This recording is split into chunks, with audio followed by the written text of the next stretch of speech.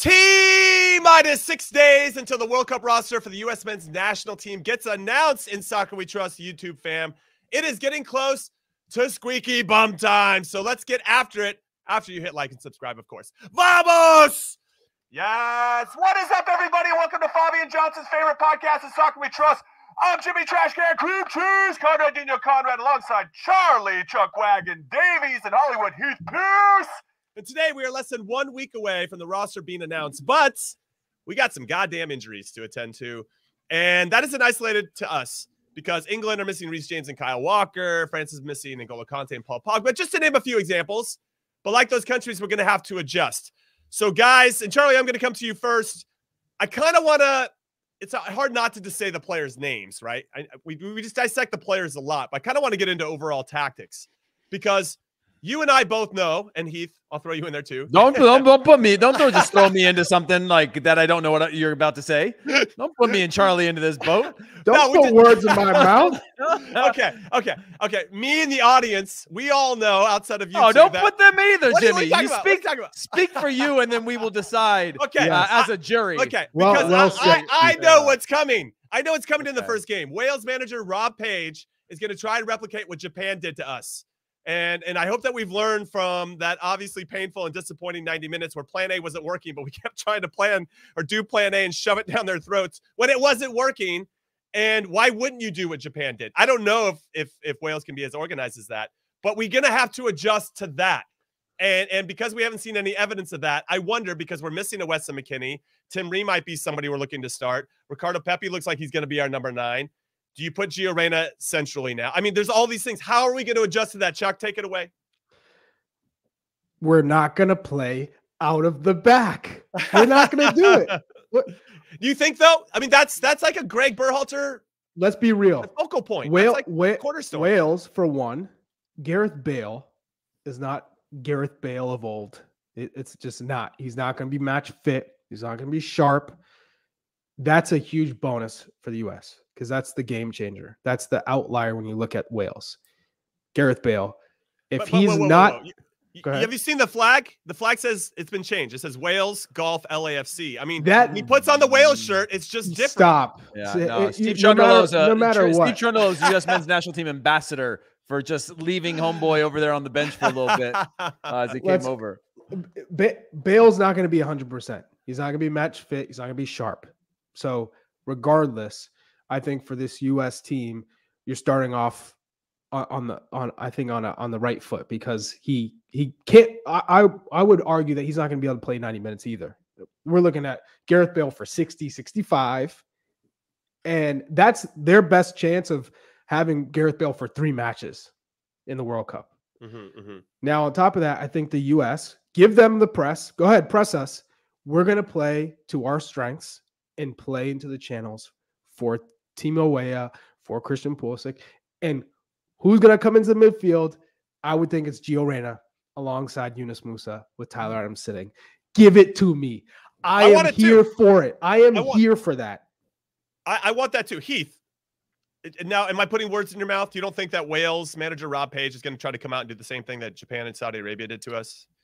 That they basically wrote the playbook on how to make it hard for us. No, at the time you were attempting to put those words in my mouth, but now I agree with you. Now that you've said what you said, I agree with you.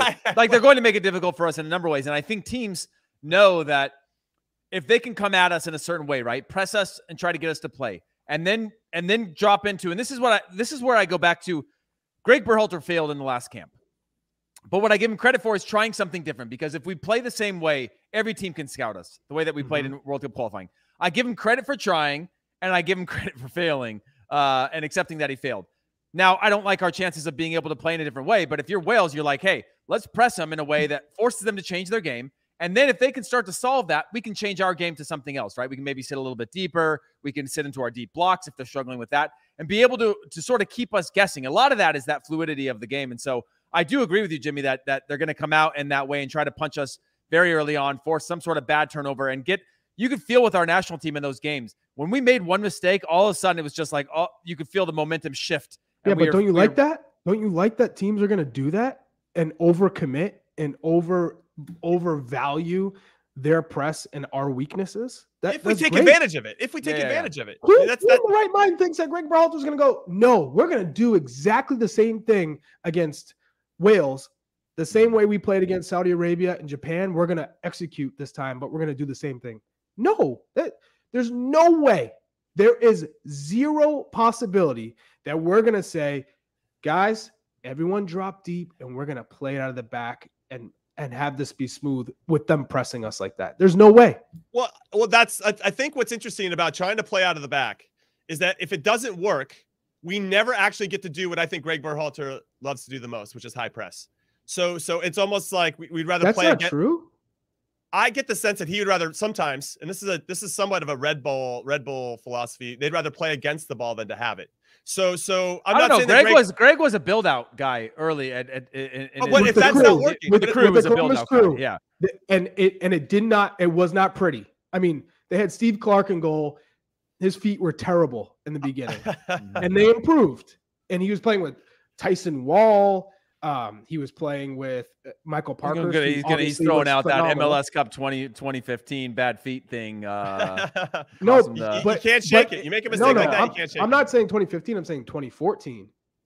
And they were not good. They made the playoffs, but we were like, yes, play out of the back. We'll time everything. Yeah. And we set up perfectly and we smacked them both home and away. The following season, it was consistent. And they were good building out of the back, and they could break teams down. But that's when Gregg Berhalter has every day to work on. Right, exactly right. Yes, exactly right. He has them in camp right now, both Zimmerman and Long. Ooh, Zimmerman. That's what was he doing? What Zimmerman playing pass? You can have Zimmerman. But I'm saying that's not going to be enough to say, you guys, we had 9 guys in training, and now all of a sudden here's a World Cup, and I feel confident that we can build out of the back. That's not going to happen.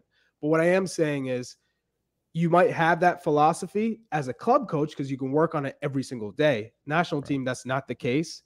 And seeing where they were in the last friendlies, he's going to have to change and adapt. And I think that's what makes him good for the World Cup is because he's willing to adapt and change. If he's going to say, no matter what, we're going to build out of the back, then Yeah, we're in trouble. We're in trouble. Yeah, what I would say, though, is as much as I appreciate that philosophy, if it isn't working, then we see what we did. Zimmerman. If it's not working, we saw what we did against the first 45 minutes against Japan. We're just a lot of turnovers. We're never trying to adjust, put balls up over the top. If we can't put balls up over the top, I think maybe then the second most favorite thing for him to do is to go high press and to make sure we're trying to win the ball back as soon as we can. Now that, again, to your point about timing, it's all very coordinated. Everybody's got to be on the same page. And so if we are going to hit that long ball, we can't have 5 guys thinking that and the other 5 guys dropping off. And I find it interesting as to how quickly are we going to make that decision? Because I think Wales, if I don't even want to give them any goddamn tips at this point, but they should just drop off and let our center backs have the ball, and then see what happens, right? And then I wonder what the decision's going to be, because that will lull you into that false sense of security to like, I can do this, and then they sit on that second or third pass, and then they win it, and then a little bit of our team shapes out, and then we're going to counter it, and that's not a lot of fun. So I guess let's put on. I know we got plenty of time to break down this game in particular, but as we're talking about this conversation, and Heath, I'll come to you first on this. What do you want to see if you're the coach of the U.S. men's national team, knowing that it's probably no McKennie? I don't know who you want to put at center back. Matt Turner's hurt, and it looked like Zack Steffen might be your best and healthiest option come November 21st. What do you want out of that first 45 minutes? Because I am a little bit tired, and we're getting into no messing around type crap now. Yeah. We don't want to go into halftime going, oh, we should have done this and we should have done that. And this is the kind of adjustment. Yeah. It's got to be just small tinkering at that point at halftime, not this wholesale change in philosophy. Well, I want to see just a simplified game plan of being willing to say, look, we have an ideal way that we want to play. But if that's not working, simplify the game. And like Charlie said, playing the channels is simplifying the game. Now, there's a lot of nuance to how you do it well and how how you get in behind and all those things. But go back to certain basics if they are not working, or if that's what the game is giving you. If you know the spaces in behind the channels or whatever, have that freedom and trust in your players, and then the players have that freedom and trust with the manager to be able to solve those problems in real time. I would love to play through. I would love for Wales to show something, us break that first press, and then go, okay, we bluffed them, they bluffed back. Now let's sit back and we can play through that. I would love for that. But in the first 45 minutes with the youngest team in the World Cup, I'm fine if we don't even settle in for 45 minutes. Keep it scrappy, keep it big. Don't be afraid to lump in the channels, take very little risk, and let the game start to. I feel that way. Let it start to present itself a little bit, because that is how it happens a lot of times. Is it takes a while for that game to settle in. Everybody's a little antsy. No one's trying to make the big mistake, and so if we can avoid that, if I'm Walker Zimmerman, if every time I got the ball, it's Zimmerman, by the way. Oh, sorry, Zimmerman, or if I'm Cameron Carter Vickers, like whoever is in the field, don't be afraid to lump that ball into the corner and push everyone up. I mean, guys, should we just cancel this show? I mean, both of you guys you're both so unprofessional. I can't even I'm the world's foremost expert on what I'm saying right now, and you're laughing, guys. Come on. No, but I do think that not being afraid to lump the ball into the corner even and push the numbers up and fight in that place for a while and do those little types of games, I think could be really, really important. Still knowing that the whole goal against the Wales in the first game of the World Cup, if you could look at everyone in our group, that's who you won in the first game, and that's who you want to get 3 points against. So it's not about getting a point. It's not about playing fearful, but it is about playing the tactical sort of mind games to figure out where you can get your 3 points from. Wait, you dum-dums. You dum-dums. Listen, I actually do appreciate you saying that there's some bluffing that has to happen with your tactics when you approach a game. Have we seen that under Gregg Berhalter? Or do we just kind of play it straight up going, we're just better, or they're just going to let us do whatever we want? I don't know if I've ever seen any. Are you folding? Well, that's the thing. I don't know. I mean, have you seen any evidence of this bluffing? Because I know that we've experienced it and we've seen it and we've tried to do it ourselves. But in this particular group of players and this coaching staff, I think check. Check. Carl. What I will say is that this group will figure it out. In my opinion, they have what it takes to possess the ball, especially with Gio Reyna on the pitch with Yunus Musah. They can play and keep the ball in the middle half, in the attacking half. They have those players. Christian, Gio, and Musah are all great in possession, good in dribbling. I think they'll get the hang of it. But like you both said, the first 15 minutes, first 20 minutes, play direct. We are not trying to connect those little 5-yard passes in the back, because that's when they got in trouble. And they're starting to say, you know what, I can play into this tight window here into Weston McKennie's feet or Tyler Adams' feet. And maybe they were facing their own goal. What do you expect with them to do with that ball? Now, if you play Gio Reyna or Yunus Musah, they have the ability to turn and wiggle and create that space. And then once they pop through, they're running at the back line, forcing people to come out of position, or that back line just collapses into their own 18. And that's when you can find Timothy Weah into space, Christian Pulisic 1v1. That's when this game will open up. So I firmly believe that Gregg would have learned enough things in that last couple matches to say, all right, I know we want to possess the ball. We have the ability to possess the ball against Wales and Iran in particular. But let's say for the first 20 minutes, let's be smart, let's be safe, and we're just going to play direct and try and switch things up and then move our lines high. Yeah. Force them to break us down, right? And then once the game settles in, we start to play a little bit.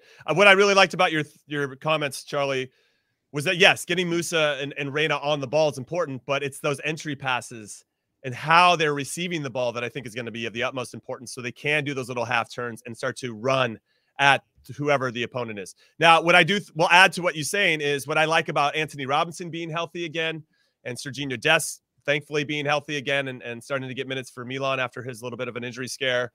Both of those guys are good in 1v1 situations. So if they have some pressure, they're very comfortable with maybe just pushing it to the side. They don't necessarily have to beat that player, but can they create a passing lane that allows them to find the players that you're talking about in a really meaningful position on the field? And if you add Tim Ream into the equation, who can hit that big switch, who is a good, calm passer of the ball, I really think that'll help settle our team in a lot of different ways. Players that we didn't have available against Japan, so we'll have to wait and see. But now let's talk about the goalkeeper, because Matt Turner is still out. Didn't play for Arsenal now in the last 2 match days in the Europa League. I'm going to come to resident Arsenal fan Heath Pearce on this. Are you nervous? Because Zack Steffen seems to be our best and healthiest option at this current moment. Does that make you nervous at all? Are you back on the Zack Steffen train? You think Turner, if he gets healthy, you'd still start him? Like, what are your thoughts on this goalkeeper situation, Heath Pearce? The one thing I give credit in this situation to is almost everybody stopped talking about Zack Steffen. And that might be the best thing that's happened to Zack Steffen. No one was talking about him. Yeah, good shout. He's in the championship. He's not a Man City player anymore. He's not our big national team star anymore. He's just a guy playing in the championship, and he's grinded back from an injury to get consistent games, get solid results, and get reps, get minutes in high-pressure environments. So when I think about a starter, I'm not worried about that. I think he's coming back into that fold from a place of humility, from a place of having to go back to sort of ground zero to prove himself with minutes, not with potential, not with he's Zack Steffen at Man City, not any of this stuff or the environment that he's in every day. He's in a pressured environment where you're playing a lot of games and he's playing consistently. So I'm not worried about that. Now, the Matt Turner thing, I'm worried about, again, that sharpness. Of course, he wasn't playing a ton of games as it was, but he was playing every other week or so like that. So this comes down to, I think, the manager's choice, but I'm not uncomfortable with Zack Steffen because I think he's found his form again and did it in the best way possible where it wasn't our number one and he's continuing to sort of make big mistakes. He's gone back to the grind and the hustle, kind of in the shadows from where our sort of peripheral has been or where our focus has been in terms of the players that we need and the pressures that are being placed on him. So I don't know what's your take, Charlie, on Zack Steffen with regard to being the number one or what I just talked about. I think Zack finally is in a good rhythm with his health, with his performances. He's in the right frame of mind. And that's huge. Matt Turner, I think, given his injury now and not being able to train every day, you always go with the hot hand. And I think Gregg Berhalter had always favored Zack Steffen because of his ability to play with his feet. Mm-hmm. Now, I don't think that's going to be a massive sticking point in the World Cup, considering we probably won't play out of the back all that often. But the fact that he can start attacks and find those wide players if teams do press us, I like the fact that Zack Steffen is fit, feeling good, and starts for that first game against Wales. But I think it's a win-win. Whether Zack starting or Matt Turner, I think we're all pretty confident in both getting the job done. But the fact that if we're in trouble, the ball goes back to Zack's feet, you feel pretty confident that he can pick out a player to start an attack. Now, I think what's really important is just being able to organize the back line, whether to tell them, hey, enough of the short pass or enough of the trying to keep it out of the back, play into the channels, push them up higher. That communication is going to be massive in this World Cup to say, guys, let's drop maybe Tim Ream's playing. Let's drop a little bit deeper. We'll sit. And this way, Tim Ream can start picking out passes and he doesn't have that space in behind. Now, if they start to play high and Tim Ream's playing, that's going to be really important for Zack to come off his line. That's where he's had some issues, that push off, the acceleration, and then, with his knee, with his hammies and quads, groins, that might not play into Zack Steffen's wheelhouse. I just hope that we don't have a situation where our goalkeeper is touching the ball more than one of our attacking players. I want to make sure we avoid that at all costs. So that is one thing. With my thoughts on Matt Turner, yeah, it's going to be tough. I think he's an excellent shot stopper. He's been very consistent when he's gotten his minutes with Arsenal and recently with the U.S. men's national team. I think that all needs to be taken into consideation. But if Zack Steffen is playing well running into this, and is healthy, but we got look at this fashion icon in here, just trying to stir the pot here. He's claiming he's a Yank, but he's saying Zack's getting hammered in the press and that Michael Carrick is looking for other keepers. If this is just straight, I'm in here just to cause havoc. I want people to start getting nervous and questioning Zack Steffen. Come on here. This looks like Matt Turner's doppelganger. His burner. It's his Matt Burner account. Burner, yeah. His Matt Burner account. We got this. Go ahead. I will say this. What I can't remember. Okay, maybe when I was at the New York Red Bulls and we had Luis Robles and we had Ryan Mera, who ended up being a short thing because he ended up having double hip surgery. Ever being in a situation, national team or club team, where there was not a sure number one? Have either of you guys played in a situation where you're in training environments every day? And I knew when I first got in the national team who the number one is. That 2005. Simi Howard. Yeah. No. Before that, I had Casey Keller. Casey Keller. You had. So then you went into Tim Howard, right? And it became the clear number one. There was like a handing of the baton, and Casey Keller was still around. But Tim Howard became the one, and then Brad Guzan became the one for the national team. You just knew what it was, and I'm just wondering what it feels like in the camp when you have two players that have completely different skill sets, right? Of what you want and what you need. Like the way in which we're judging the goalkeepers now with feet and whatever, very different than it was. Like Tim Howard wasn't great with feet. Brad Guzan wasn't great with feet. They were solid with their feet. Well, I think that's the same as Friedel and Keller, right? When they were competing, because they were both very different. And you didn't know who the one was versus the two because they were both playing in Europe. Yeah, that's true. I mean, Jimmy played with Tony Miola in his teen years. So like, you should have seen my mullet back then. It was amazing. So you know what's interesting? Here's a fun fact about Casey Keller. He started 6 World Cup games in his career, 0 wins, 5 losses, 1 draw. And then when we played with him in the Copa America, all 3 of us did. We didn't win any games in the Copa America as well. Jimmy's keeping stats. Jimmy's out there keeping stats. My God. Casey can't wait to see you next time. Well, yeah, he can bring up all the stats about how I sucked and all that too. So I'm okay with it, and I'm prepared mentally and emotionally to handle any heat. But I will say that it's going to be interesting. I think you make a good argument as to the skill sets and who's going to fit best, and we'll see if there's a rotation of this squad throughout the World Cup, or if that's already been pre-planned, or if there's going to be a set lineup that we're probably just going to tinker with maybe 1 or 2 spots. I think that's yet to be seen. Third goalkeeper, though, while we're on the goalkeeper conversation, Charlie, come to you. Sean Johnson or Ethan Horvath for you at this point? Because Sean Johnson going to be sitting around, not having a meaningful game after getting knocked out in the playoffs with NYCFC. Had a good season. He was solid, made some clutch saves, as he has done throughout his career. Obviously played very well for us and made some good saves against Uruguay back in June when he got his opportunity. Horvath, though, also another steady player, doing well with Luton Town. I mean, these guys are good, solid number 3s, but who do you go with? Who do you think's? I guess when I think about Nick Rimando, didn't he play in 2 World Cups? He was like our vibes guy. I love Rimando, but he knew he wasn't going to play. But you have to have somebody that's going to be good for the team. Rimando was 1. He was 14. He would have been. He would have been 18 too. But I don't know if you guys remember what happened there in the old 18. I'm trying to forget. I will say I would, if I had to pick, I'd pick Sean Johnson just because he's been so good for 2 years now, 2 seasons. Just all penalty shots, his shot stopping, even his feet have improved tremendously. For me, just seeing him in the friendlies in the summer, that's who I'm going with. And he's just a great locker room presence. He brings it every day in training. Yeah. He's like a soundboard. That would be my guy. But I know Ethan Horvath is a great kid too. Everyone rallies around him, especially knowing how he came into a game. He's already proven being cold, coming in for a Nations League final match against Mexico and making some big saves. So it's hard to say, man, we're going to forget about Ethan Horvath and what he's done, especially because he's playing, every week in the championship. But I just think the late push for Sean Johnson would take him over the top for me. We'll give it a shout out. I like Sean Johnson as well. Gago Slanina, do you think? No, too soon. Too young. Too soon. When they increase the World Cup to 48 teams and they go to 90-person rosters, then Gago would have made this one. He might even be pushing to start at that point in 4 years. But I think I agree with Charlie that I'm going to go with Sean Johnson. I mean, he's been good for a year. Yeah, they started a little slow this year and whatnot, but he's been solid, especially in the playoffs, playing on a team that didn't have a ton of possession, had to keep his team in games.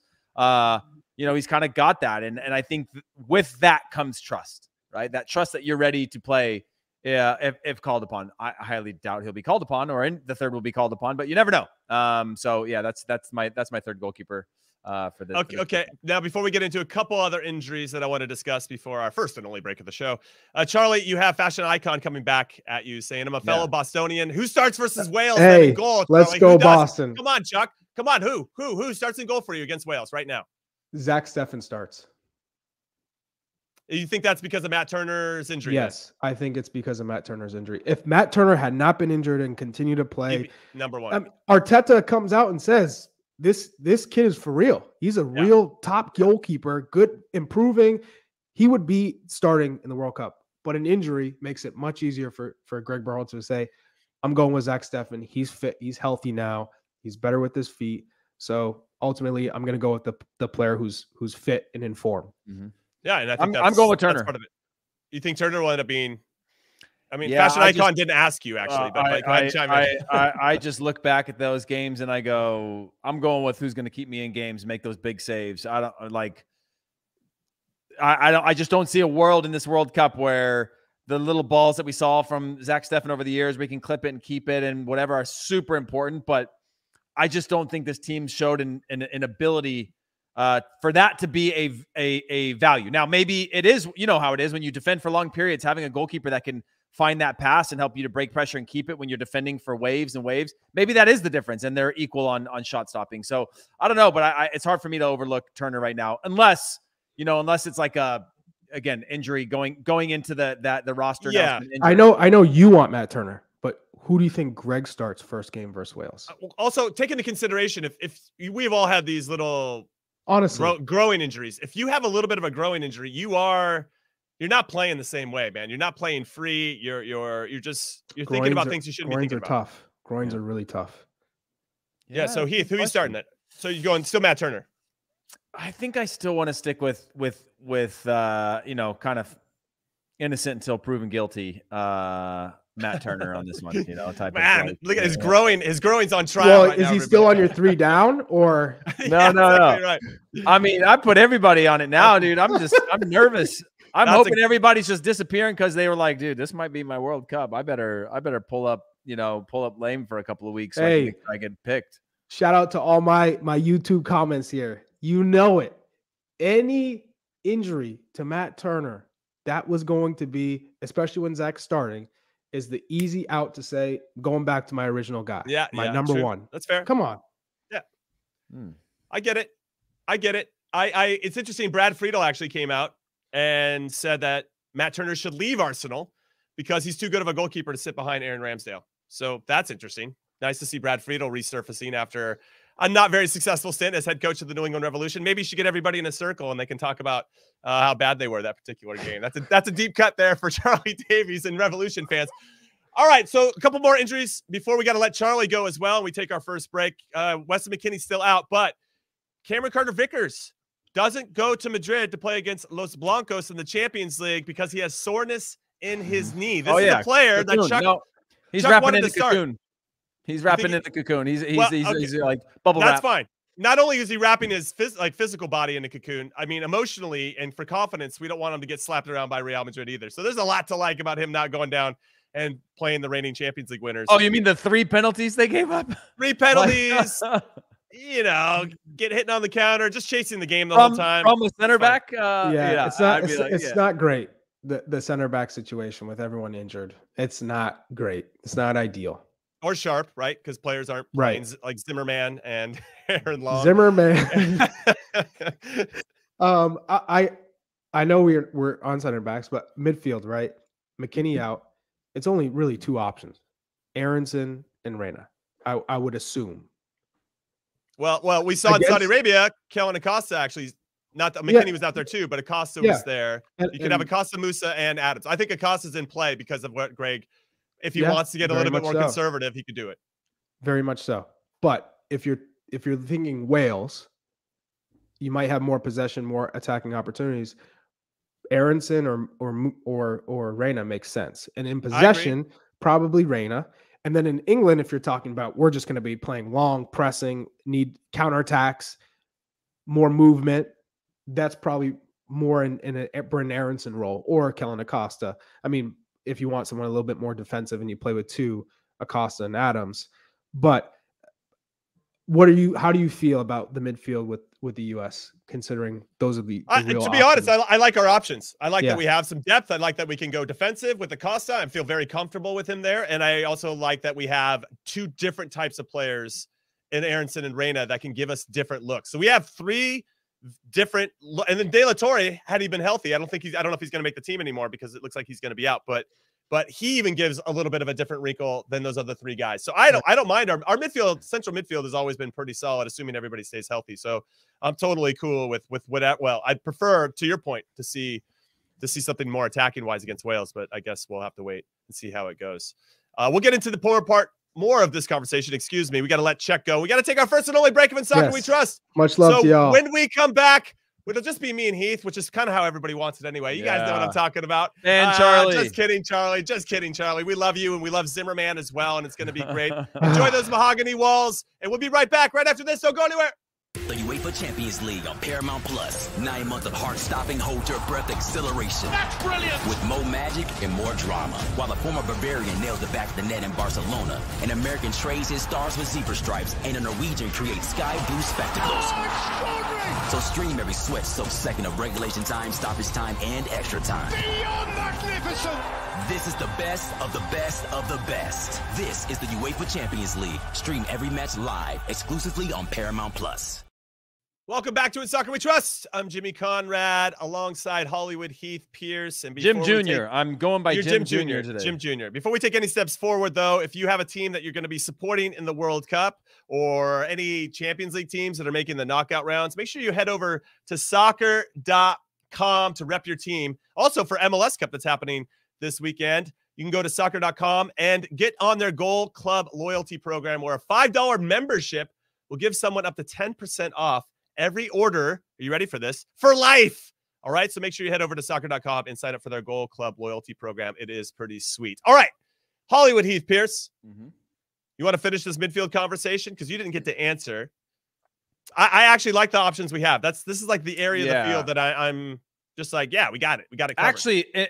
I actually like it more than when De La Torre was part of that mix, because the more that we have to change, the more that we have to force change that I think is good for us, right? Which is a Gio Reyna in there, or a Brendan Aronson if you had to, as opposed to saying you've got your 3 in there, plus you've got a Luca De La Torre, which would be your most natural fit. You got a Kellen Acosta that could go in more of either a two-way or you're kind of sweeping your back line. And then maybe you go into that depth of a Reyna. Whereas like for me, I'm like, shoot, if you're missing one of those guys, let's put Reyna in there. What's the worst that can happen? Okay, it doesn't work. Maybe you move him out. You put somebody, you put a, now we don't, you move somebody, you could take Weah out and move Reyna to the wing, and you can move Brendan Aronson inside if it's not working. You have options, like is what I'm getting at. You have 3 or 4 ways that you can tinker with that.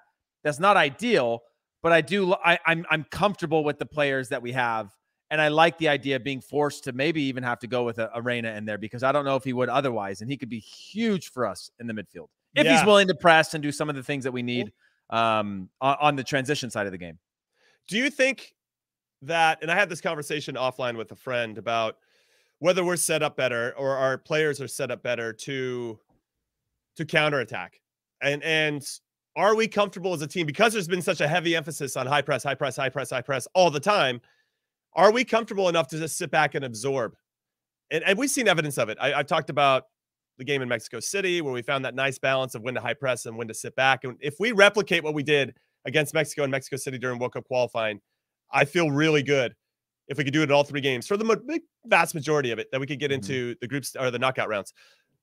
But I just thought we're going to have to solve problems very quickly and identify how to take advantage of the other opponent's problems as quickly as possible for that to happen. And not to say that we don't have the players to do it. I just wonder what that's going to look like. So I don't know. I mean, because I think you have to balance. You have to balance. You can't play 90 minutes the same way the whole way. If we're going to play with a counter, then I think Pepe's our guy for the whole World Cup. We're going to play on the counter, because I think he's really good at hold up play, lay the ball off, and then sprint to get into the box, right? And then you need Christian Pulisic to either get the ball and be able to run at people, which means you need players running off the ball. Team away, I think, could do both. Yeah, I mean, when I look at that front 3, we are set up well to counter. But the problem is, when you counter, you have to be able to hedge a little bit on drawing teams further into your space to create the counterattacking opportunity. Right now, there's the gegenpress, which is a counter in itself.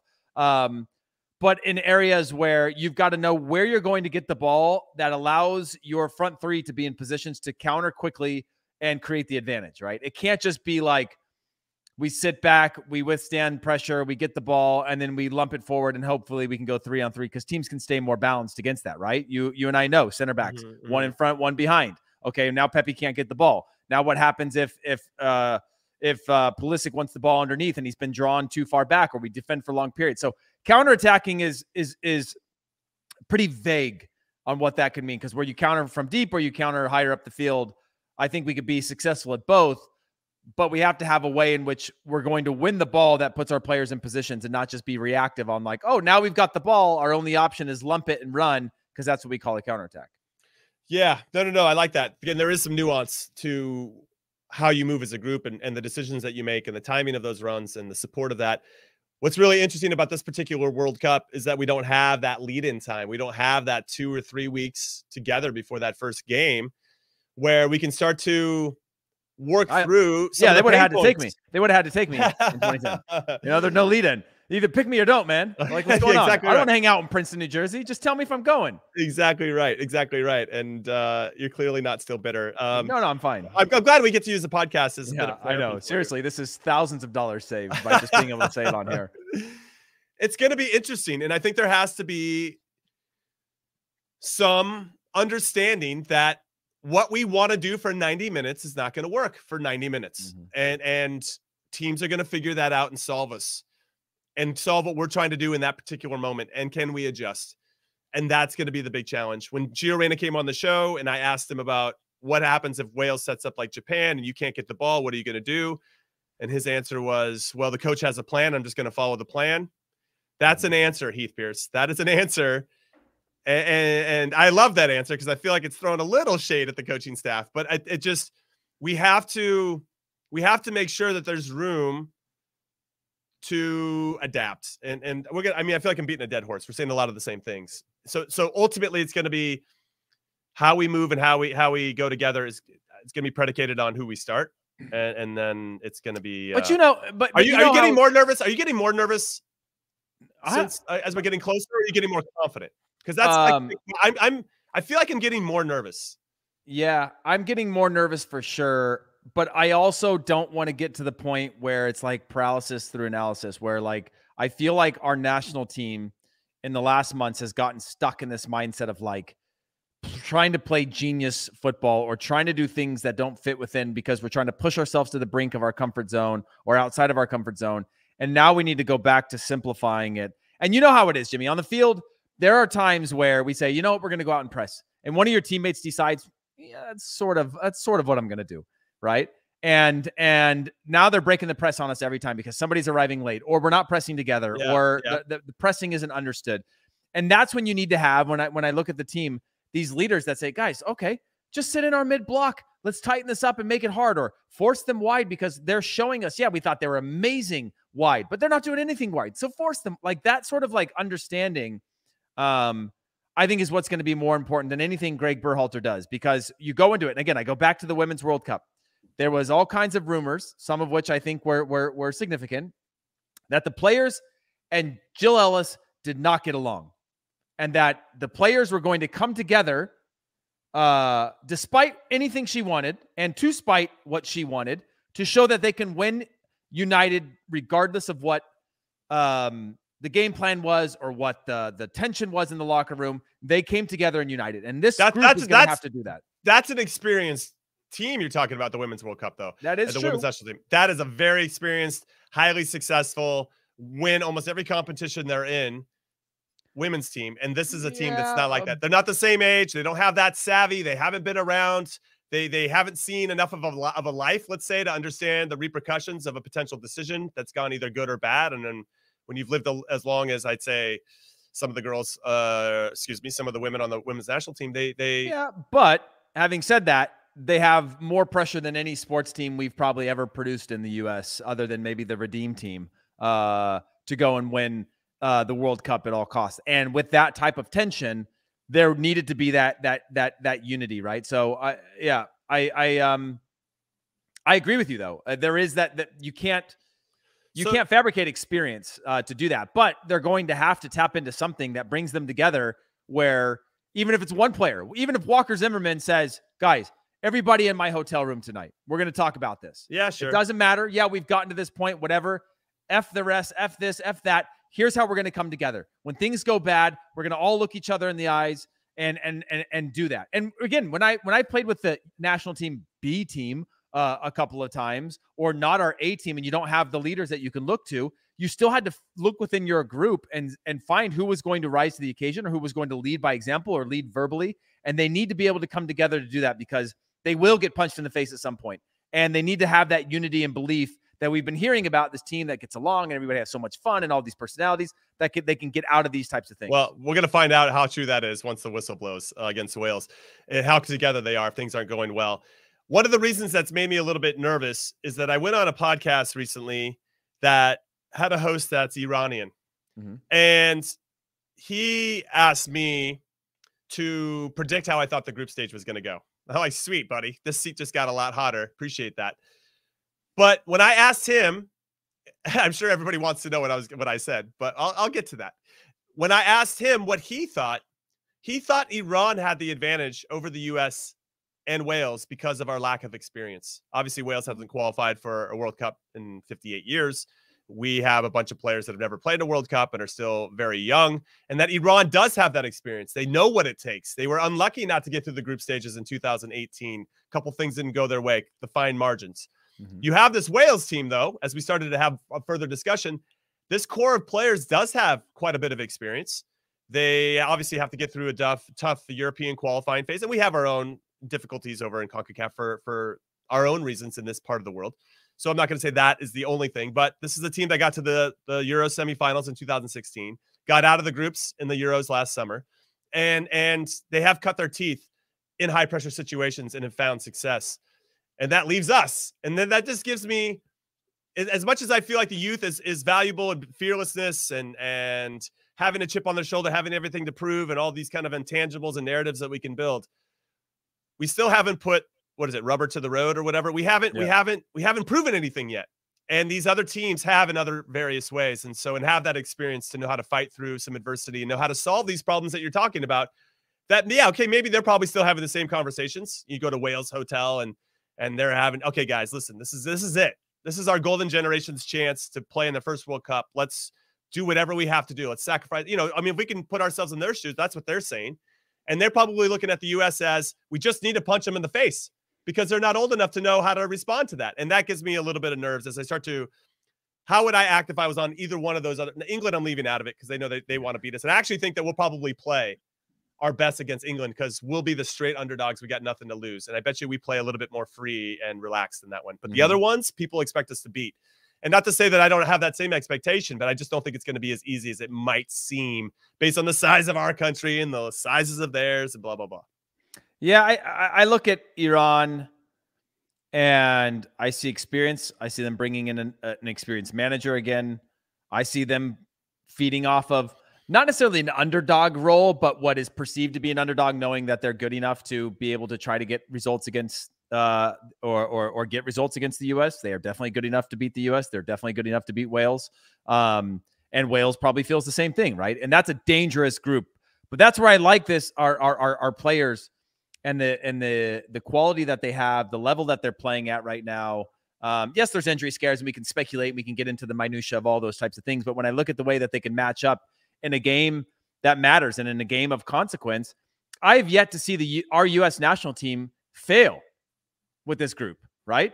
We didn't play. We played horribly in no, that's a little extreme, but we played pretty bang average in the Nations League final. Mexico was better. Honduras was better than the U.S. for large portions in the semifinals. We won the Nations League.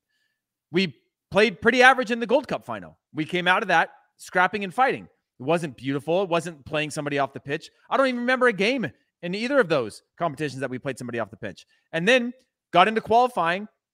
We're up against the ropes, down a goal against Honduras away from home. The team found a way and battered Honduras in the second half and have continued to go through that. Yes, it hasn't been pretty. Yes, we should finish on top of our qualifying if our ambition is what it is. And I know we can set these higher standards, but so far this team has found a way under duress to at least put together somewhat of a performance that is hard to beat and hard to play against. And it's not pretty. And that's what I keep going back to. Now, whether that was lucky or that's the pride of the crest or whatever these things is that are hard to explain, I'm hoping that comes out in the World Cup against Iran, against especially Wales in the first game, that we're able to go and get 3 points, even if it's as ugliest of a match we've ever seen from this U.S. national team. Yeah, I don't really care how it looks. I just want to make sure we get the result. But I'm a firm believer that you create your own luck. And we did create our own luck in those matches that you're referencing.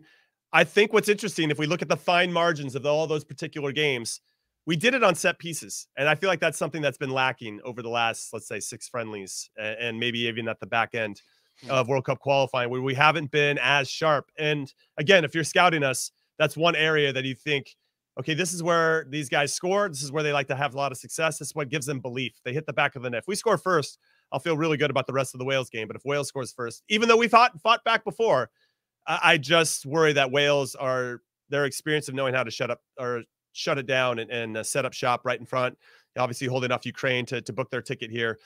I don't know. I'm just getting a little bit more nervous. That's just me being as transparent as possible as we start to inch a little bit closer. Total belief in the guys. I'm excited for the roster that's happening on November 9th. And I think Charlie's going to be there. We'll have more details for you next week. And we'll obviously do an immediate emergency podcast right after the roster drops on November 9th. I believe that is a Wednesday. So be on the lookout for that. But we have another podcast tomorrow, and we'll break down all the big games, the last weekend of games for all of our players in the player pool before the roster gets announced again, November 9th on Wednesday. All right, Heath Pearce, final thoughts before we let everybody go.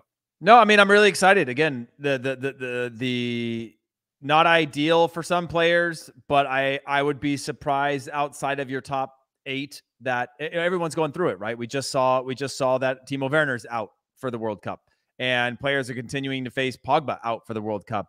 We're seeing less than ideal circumstances happening to even the best of teams, and we're going to have to just roll with what we got. And fortunately, if there's one thing that I can go back to, is that we may not have played with the same 11. We actually played with opposite 11s almost every game for the entirety of the last 3 years. But we've gained a lot of valuable experience for all the players that may have to be called upon to do something heroic or even play some sort of role for us in a World Cup. So as I'm getting more nervous, I'm trying to go back to some sort of like foundational pillars that I think exist. And yeah, I'm becoming more relaxed about it. Okay, I appreciate that. I'm going to have to channel that vibe into my own veins, but I do want to say that guys don't have to be perfect. We're not looking for 10 out of 10s. If enough of them are 7 or 8 out of 10s, as you like to say, Heath Pearce, I think that puts us in a good spot to get results in all 3 of our matches in the World Cup. All right, we are done.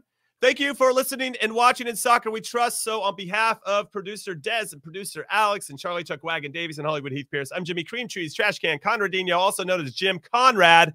And I just want to say one last thing before we let you go. I'm Jim Jr. And Jim Jr. over there, Heath Pearce. I just want to let everybody know that we have a new superhero out there, and his name is Zimmerman. All right, we'll see you next time. Later.